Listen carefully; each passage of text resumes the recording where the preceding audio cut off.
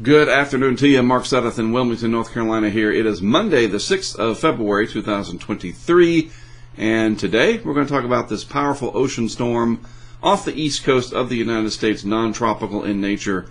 Nevertheless, we will talk about that. That'll lead off today's discussion. We will also look, of course, at lower 48 weather, a warmer pattern this week than we saw, especially towards the tail end of last week, and especially for New England, a much different pattern right now. And we will also take a look at El Nino, or La Nina, the El Nino Southern Oscillation Phenomenon, or ENSO for short, ENSO. We will take a gander at that and some of the larger puzzle pieces that we keep track of here in the off-season. Good to have you join me. Let's start off here with a look at the satellite animation courtesy of TropicalTidbits.com. There is the non-tropical area of low pressure. Intense. Yes, definitely intense out there. Big waves, high winds, even hurricane force wind warning here offshore for the potential of hurricane force wind.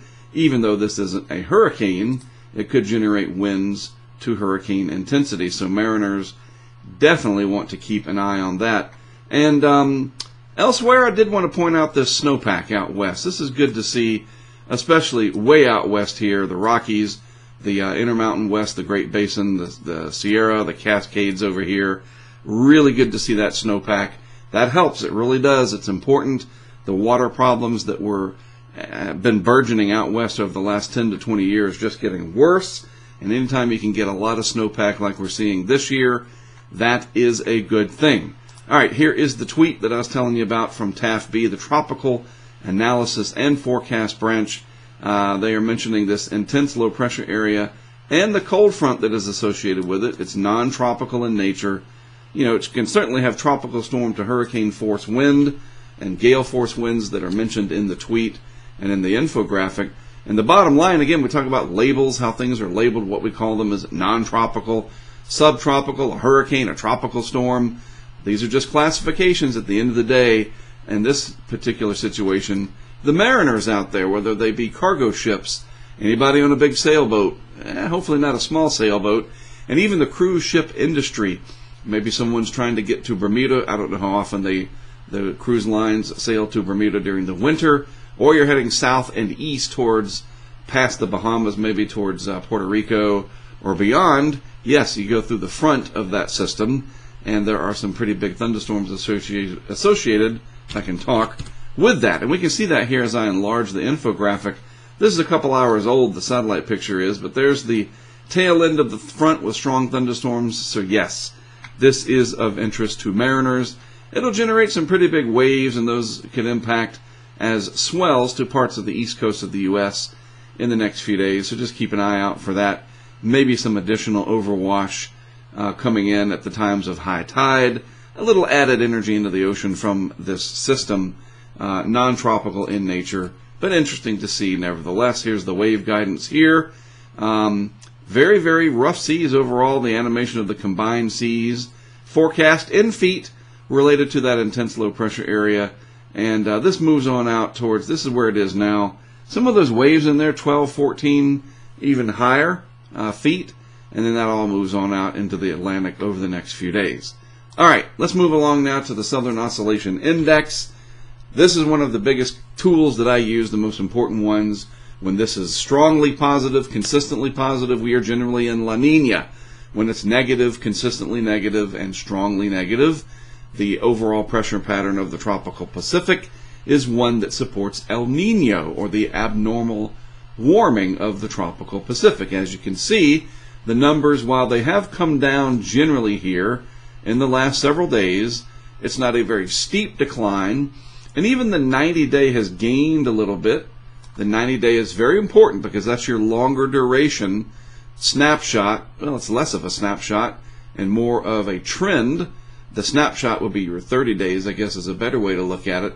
And the 90-day average is still sitting at 13. And typically the Bureau of Meteorology down in Australia classifies the SOI being above 7 as in general La Nina type territory.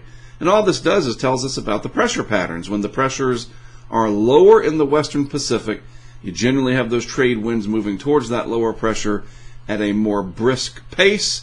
and you keep the water stirred up, a La Nina in place. It's when that pressure pattern changes and the pressure pattern is lower east in the Pacific that you switch those winds around to more westerly, where they come from the west across the Pacific, and you change things up. We haven't seen that yet. It's not in the SOI numbers. It's starting to show up a little bit in some of the guidance, but it's February. We're getting close to spring. Lots of changes going on, the way the planet switches around the seasons, and the modeling tries to figure all that out, and it can have a rough time of it. So just keep that in mind as we progress. But, you know, some of the interesting tools that we have, one of them being the actual anomalies, and here we are. This is the tropical Pacific here. The main ENSO area is still cold relative to average. A little bit of a warm-up here in the eastern parts of the ENSO regions, as we call it. But then look at the Atlantic. Everything now warmer than average. Nothing alarmingly so. I guess the Gulf of Mexico is still quite warm relative to average, as is the Southwest Atlantic. But everything else just slightly warmer than normal all across the Atlantic. Just a few pockets here and there of cold anomalies, but nothing standing out at all as being colder than average. And as we get closer to June and the models figure everything out more, hopefully, we will get a lock on what happens here. And again, I do think we do leave La Nina behind, transition to warm neutral, maybe by the fall, a weak El Nino. But if the Atlantic stays warmer than average, it could sort of offset that, especially if we're not going to have an overpowering El Nino like we saw in 2015. And that's sort of the key here. These strong La Ninas, like what we saw, especially last year, that tends to sort of throw a big monkey wrench into things one way, very much colder than average in the Pacific. On the other hand, if it's really warm relative to average, it throws that monkey wrench in another big way, because everything's warmer, more moisture is added to the atmosphere. It's those in-between times, even kind of like the Goldilocks zone. You know, that book, that story, I guess it was a book, definitely applies here. The just right area where the Pacific is not so much colder or warmer than average to where it just kind of screws everything up. That in-between time, we might be approaching that for 2023 hurricane season. And if the Atlantic stays warm like we're seeing now and it doesn't drop to below average, especially in the deep tropics, it could be busy. And again, it doesn't even matter in the end, does it? No. It matters where whatever forms ends up, and if that's your backyard or your community, that could be very problematic. So anyway, these are the big puzzle pieces we watch. This is another one of them. The Gulf of Mexico, yes, much warmer than average overall. Your shelf waters are always going to be colder, easier to upwell the shallow waters there. Look at the area right off of the east coast here in the mid-Atlantic states. Way warmer, almost off the chart there. And that's in the vicinity of where that storm is passing through. So yes, some temperature gradients in the atmosphere and in the ocean, some very warm water temperatures for that system to take advantage of that is sitting off the mid-Atlantic in the open western Atlantic. All right, looking at the CFS ENSO plumes, as I like to call it, CFS V2. This gets updated every day. The Nino 3.4 region is just a specific area of the Pacific. I'll bring up a graphic that one of our back-end supporters made for us and show you that next week when we go over these numbers. Bring me back on for a second. Remember, I like to talk to you and not at you all the time. It's interesting, though, looking at these different models here. The reds are your older ones. The blues are your more recent runs. And we talk about divergence, right? Especially when we look at tropical cyclone tracks. When everything's nice and clustered tightly, we have more confidence in the forecast. When you get those big spreads, then the confidence is lower. It just makes sense. Well, today's update, and remember, this is every day, so you're going to see a lot of different wild changes over time. That's where the median, or the mean here, the forecast mean, is important. But look at these most recent blue members. There's some that are going to tank once we get towards the fall, back to La Nina. Some that are just moderately warm at all, and then some that are quite warm in El Nino territory. In other words, a pretty big spread today. And I think that's reasonable and acceptable because we're in February. And the model, this one, the Euro, other models that do output on a regular basis. It's just hard to figure out. It really is. We're getting closer to spring. It's called the spring predictability barrier. It's just interesting to watch weekly to see if we can detect any changes that we can hang our hat on. One thing that is interesting, it's been a gradual warm-up.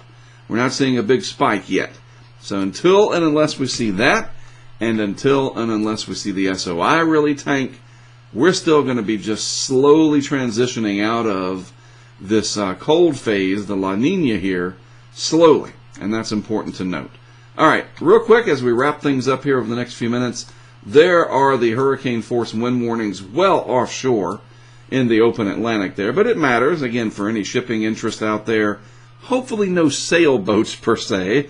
But yes, any of the big cargo ships, yeah, they're going to want to know about that interesting red color that you don't often see outside of hurricane season. That is your offshore, and they can even be in nearshore waters, but luckily in this case, this particular storm is well offshore. Notice, though, the rest of the lower 48 here, I'm just going to kind of generally outline it, blank. And not entirely blank, but pretty darn close to it. No big wind chill warnings or anything like that. No big winter storms. Just a few random areas of smaller impact storm systems coming in right now in the deep south and the heart of Dixie down here, I guess. Mississippi Valley, whatever you want to call it. Is it Dixie? I don't know. I'm just trying here. The Mississippi Valley's true. A few river flood warnings because it's been kind of wet. But again, overall, a quieter pattern than we have seen in the last week or so. And definitely a lot warmer than we have seen in recent days, especially up here in New England, where it was so cold.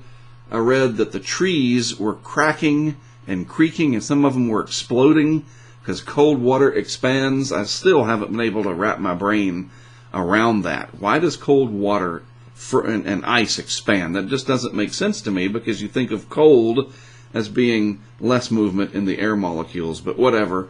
I'm not a physicist. We'll just leave that alone. But yes, it was very cold in the Northeast, and at least it's not so bad. Now, moving on along real quick, there's that storm off the coast there, 979 analyzed about now, or at least the forecast is. This is the GFS, valid right about now. Move this out into time, that scoots on up into the Atlantic, staying offshore of the Maritimes and Atlantic Canada. That's a good thing.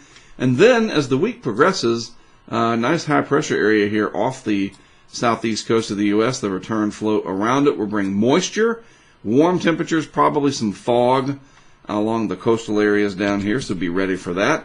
And then, yeah, this is a good thing to see. More moisture for the Pacific Northwest, the Cascades, the coastal ranges, rain down in the lower elevations. It is a positive in the end. You might not like it. It might be dreary, but it is good to see for sure.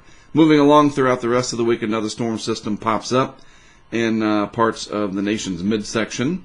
A little bit of snow on the back end of it that progresses, you guessed it, along the west side of this strong Atlantic ridge that's sitting out here. So the storms can't dip down and then come up the east coast. Not with this big old area of high pressure in the way. They get forced up and over like this. That's the general storm track.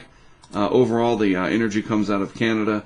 Your low pressure areas form somewhere in the mid-south, southern plains, and off they go. And there's another one as we get towards the end of the week, into the weekend.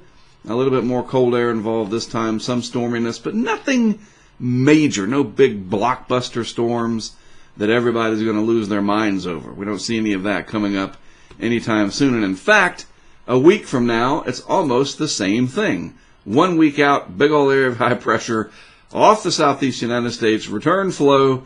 It's the same song and dance. Didn't Groundhog Day already happen? Ha ha. But it is. It's an interesting pattern. We just keep kind of recycling it, at least as we see going forward here into February. Next week at this time, I would basically be talking about the same thing, it looks like, minus, hopefully, the big ocean storm off the East Coast. All right? One more thing before I let you go. That is severe weather. Nothing too substantial here, nothing today. But as we go out to tomorrow, marginal risk here in parts of Texas, Oklahoma, Louisiana, Arkansas.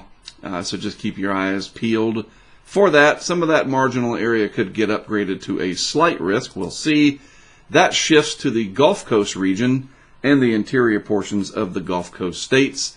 Louisiana, eastern Texas, of course, Mississippi, Alabama, Florida Panhandle, I-10, I-20 corridors. Yeah, be on the lookout for that as we get into the later part. What is that, midweek or so? Tuesday, Wednesday, something like that. And then days 4 through 8, luckily predictability is too low. So no severe weather to worry about on a big scale as we move through the next several days. All right, so there you go. A general look at everything, starting with our big old ocean storm off the East Coast. And ENSO, of course, we'll keep watching that every week. I'll do an update on how that progresses. And once we get into March and April, we'll start getting some guidance, especially from our friend Ben Knoll, some of the super blends that he puts up from the UK Met and the Euro, and we'll get a look at some things related to the hurricane season. But that's still several weeks away. Right now, we're in February, and we just look at it on a weekly basis. All right? All right, speaking of weekly, have a good rest of your week. As always, thanks for tuning in and giving me a part of your day. I do appreciate it. I am Mark Sudduth. We are HurricaneTrack. I'll talk to you again next Monday.